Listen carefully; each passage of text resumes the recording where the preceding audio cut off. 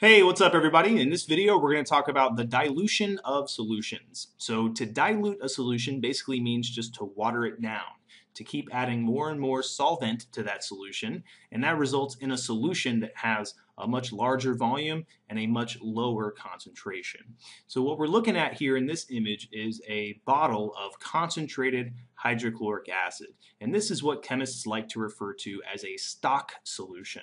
So oftentimes solutions are kept in these very concentrated forms called stock solutions, and that saves a lot of space because when you need a solution of a lighter concentration, all you have to do is just add solvent to a certain volume of your stock solution, and that will give you your dilute solution of the concentration that you desire.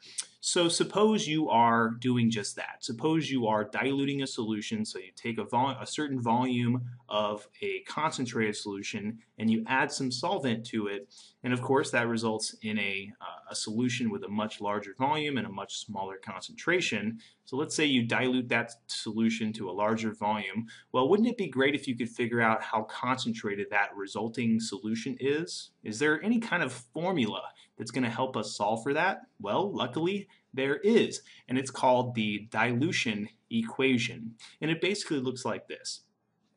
It says that M1V1 equals M2V2, where the M1 and V1 are the molarity and the volume of the solution in the concentrated form, and then M2 and V2 are the molarity and volume of the dilute solution. So M1, V1, that would be like the molarity and the volume of a very concentrated stock solution, and then M2 and V2, those are going to be the molarity and the volume of that watered down dilute version of the solution. So at this point, if you're a little lost on what molarity is, please make sure you check out my last couple of videos. I talk about molarity in a little bit more detail, and of course I'll provide a couple of links for you if you'd like to check those videos out. So the reason why this equation works is, well, again, let's just think about what we're doing when we're multiplying molarity times volume.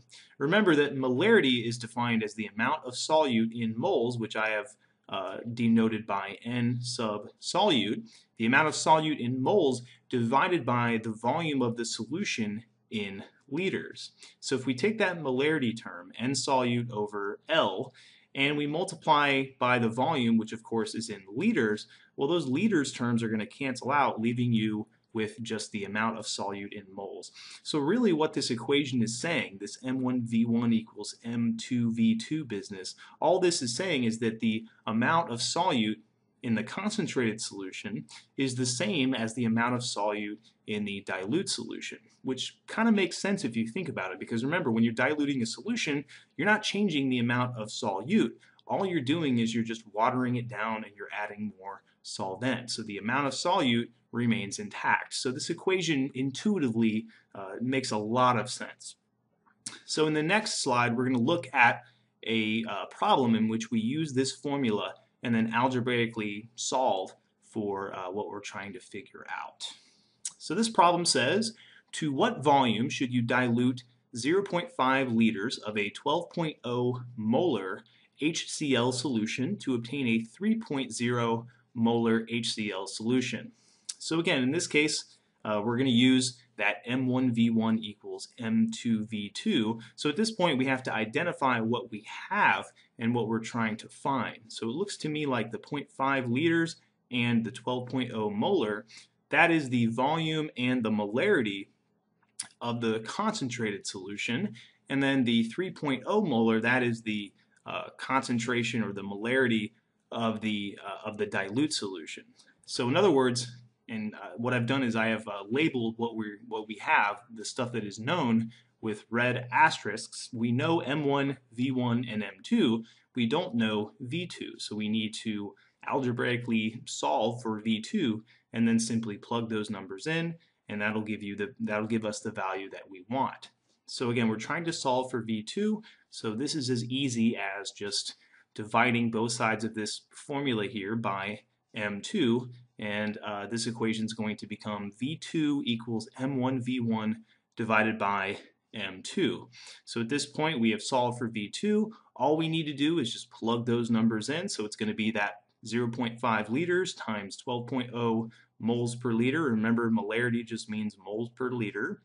And then that whole product is going to be divided by 3.0 moles per liter.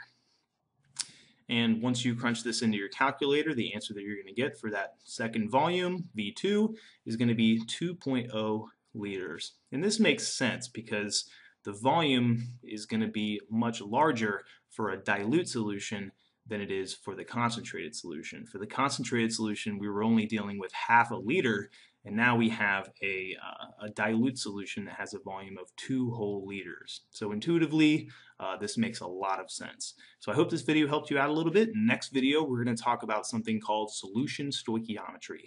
So if you're interested or you need any help with that kind of topic, please, by all means, stick around. Thank you for watching and have a great day.